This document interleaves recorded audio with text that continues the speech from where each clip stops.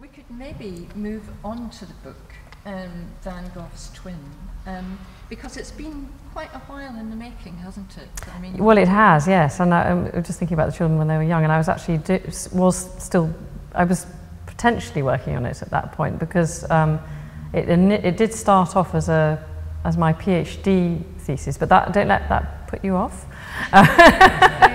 It's very readable, yes. And I rewrote it much later to turn it into a book and make it more accessible and incorporate more of the kind of information about the family, Alex Reid's family, and sort of just flesh it out more as, looking at him as a man and as a, more rounded character, hopefully. But one of the reasons why I became interested in him for probably several reasons, but I actually got the idea on a visit to the Burrell collection, but he is one of these characters that you come across all the time in books about the Glasgow Boys, about the Scottish Colourists, about impressionism, about Scotland, and he's always there in the background, and that's one of the things about dealers, that they seem to always get sort of left out, because they're very important. They're important interfaces between the artist and the collector, but they don't necessarily, I mean, apart from someone like Saatchi, they never kind of make the, and he's more of a collector anyway.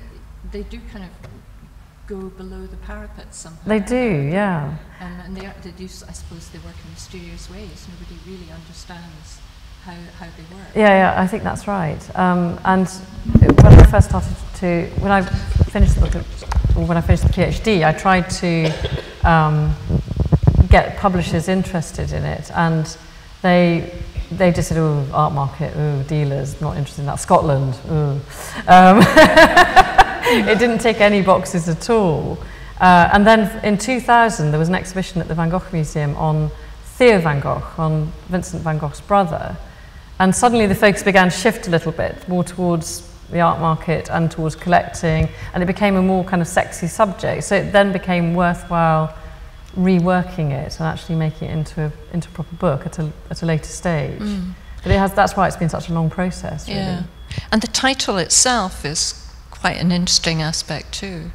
Yes. I mean, a lot of people look at it and say, oh, I didn't realise that Van Gogh had a twin. So I said, well, I'm afraid he didn't. But one of the things which is so fascinating about Alex Reid was the fact that he looked so like Van Gogh, and so much so that the portrait that is the front cover for the book, you probably all know it very well because it's in Glasgow Art Gallery. And when that was originally catalogued for the Catalogue Raisonné of Van Gogh's work, it was catalogued as a self-portrait because they believed it was a portrait of Van Gogh. And there's another portrait of Reid which is now in Oklahoma, in a collection in Oklahoma, which shows him sitting in the flat that he shared with the Van Gogh brothers. And that too was catalogued as a self-portrait. And you can actually read in the original catalogue, it says, portrait de lui-même, portrait of himself. And because I made the assumption that it was him in that flat that he shared with Theo Van Gogh.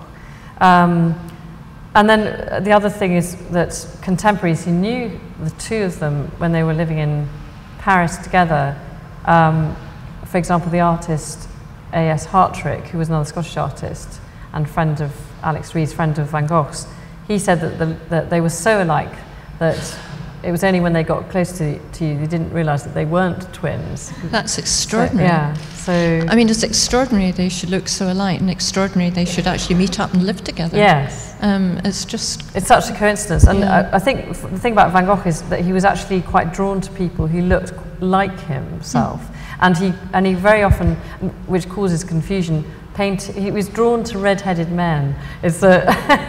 And he often, quite a number of his subjects had red hair, or he kind of almost exaggerated their features to make them look slightly more like himself, I think. Yeah.